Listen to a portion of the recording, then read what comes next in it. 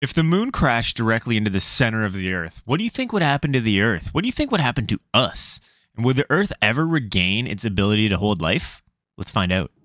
Hey, what's up, everybody? Much Adventure here. Welcome back to the channel. Today, I wanted to run another Universe Sandbox experiment. And I was thinking, what would happen to the Earth if the moon crashed literally directly into it? And would we ever survive? And what would the layout of the Earth look like? So I think with no further ado, let's start that simulation. What I'm going to do is delete the moon we currently have, and let's find out the speed of the orbit of the moon currently. Because that way I'm thinking, if the moon's currently orbiting at a certain speed, let's find that out, and then let's plug that in, and then that's what will launch at the Earth. So it'll be kind of realistic speed. Because obviously, in this game, if you fire a pigeon at light speed, it'll just incinerate the entire Earth. So we'll keep this kind of as realistic as it could be.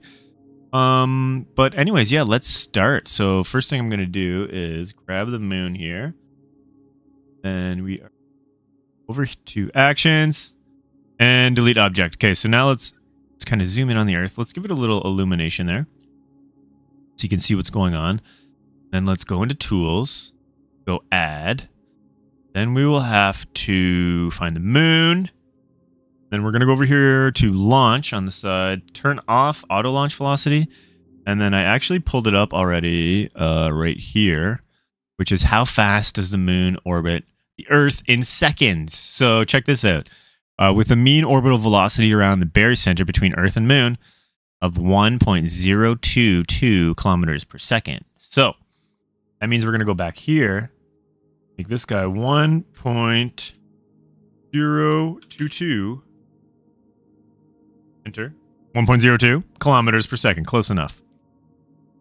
The simulation's currently oh, wait. I'm going to pause it now. And, let's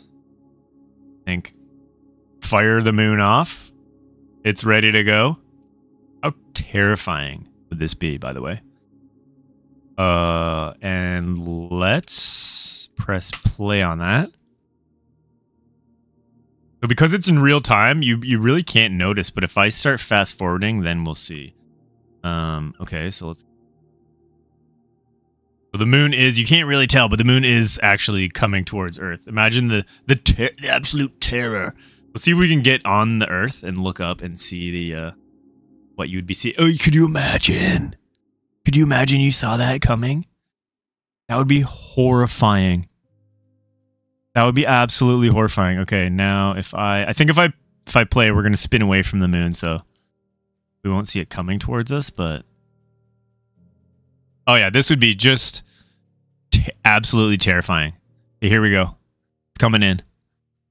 Boom! Oh my lord. Could you imagine? Okay, so this is just complete lava now. It's just liquid hot magma. Bonus if you get that reference. This is insane. Could you imagine this was what your view looked like? Yeah, so you're not, even with a bunker system, any of that, I highly doubt you're surviving at the impact zone, which is, wow. Look at that. And even, even over here, where are we? I can't even tell where we are anymore. Is this North America? Just look at the fragments of the moon glowing hot everywhere. And that would be like meteorites just smashing. Okay, let's unpause again. Yeah, look at this. Look at the insanity of this. Wow. Okay, so one side of the Earth you would be completely wiped out. The other side, there is a possibility of maybe surviving. Let's just go over here. And let's check out the life likelihood right now. Life likelihood 0.6. Earth similarity. And it's going down. Look at that. It's dropping really fast. 0.5. It's going to keep going probably down. Okay, survive. There is surviving. I'm actually shocked that it's not fully dead. Look at this. It's going down even more. I don't know. 0.35. Anyways, so look at the Earth right now. Not a great place to be. Not a great place to be. And even look at the amount of fragments and what these would all be kind of meteorites eventually making their way back to the Earth. It would be a horrible time. It would be a horrible time. So, but life likelihood, okay, 0.289. Wow. So now what I'm going to do, I think, is let's speed up time. See what happens. Okay, we're back, and the year is now 2040. So, I mean, if you think about it, it's really only like less than 20 years, I think, after the huge giant explosion that we just caused. And life likelihood is 84%. That's crazy. So basically, the Earth has regained almost, I mean, we were down to like 0.02 or 0.2 or something really low. Earth similarity was down super low. That's back up to 97.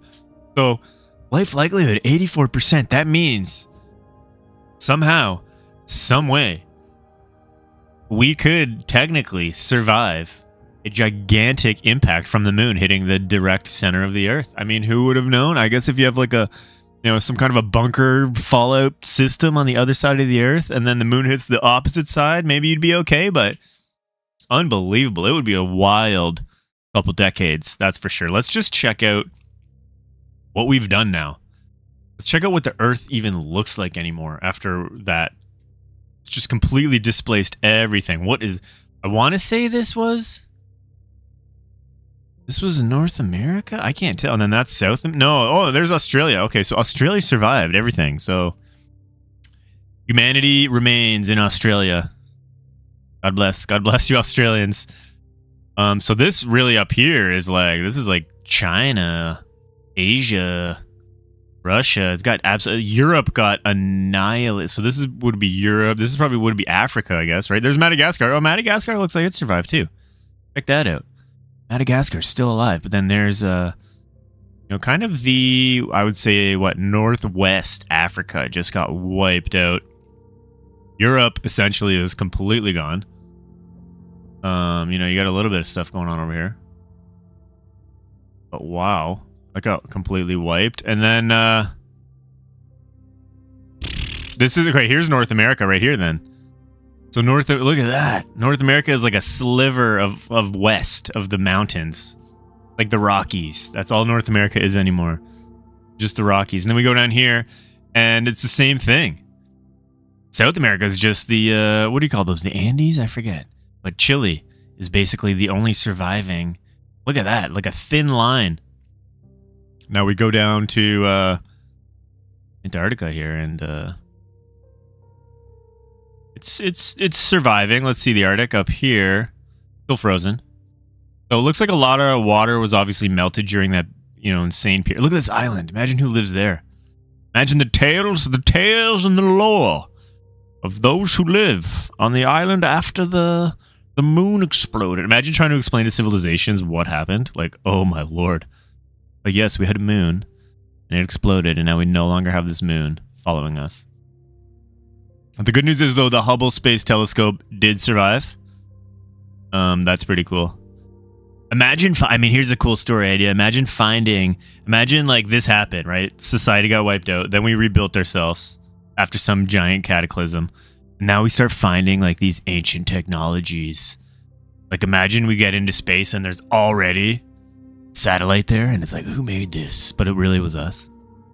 Anyways, you know, that's just kind of stuff I think about. But that was pretty neat, I gotta say. That was a cool experiment. Obviously, if we keep it going, it's just gonna keep gaining life again.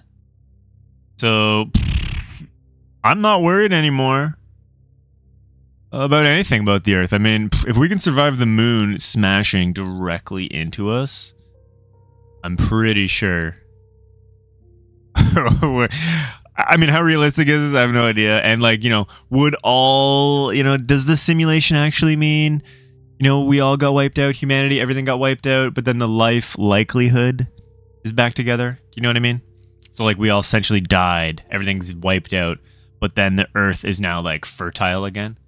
Not to say that we survived or whatever, you know, you could take that either way. You know. If we knew it was coming, we could probably build shelters and stuff to possibly survive it. I don't know. Scientists would know where it was going to hit, you would think. So anyways, there we go. Good thing we don't have the amount of moons Jupiter has. I mean, what did you guys think? Did you guys think that we were going to actually survive that impact, or at least that the world would come back to having a life likelihood of like 84, 87%? And if I left this thing going, that thing would just keep rising. So did you guys see that coming? Because I did not necessarily see that coming. I really didn't think that was going to happen. But it did, and here we are. So it kind of gives you hope. I mean, that's a hopeful simulation, to get smashed by the moon and then less than 40 or 20 years later to be basically existing again. I mean, yeah, there'd be a lot of carnage, there'd be a lot of this and that, but I mean, we got some islands, we got everything. It's kind of interesting. It's an interesting thought experiment to think that we might be okay after something so absolutely ridiculously huge. And as some scientists think, maybe that's what happened to Mars. What do you guys think? Anyways, if you guys want to join my YouTube membership to support me, you definitely can do that.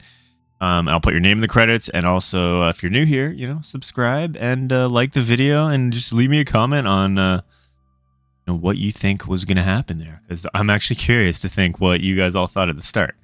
Anyways, guys, that's it for this video. See you later.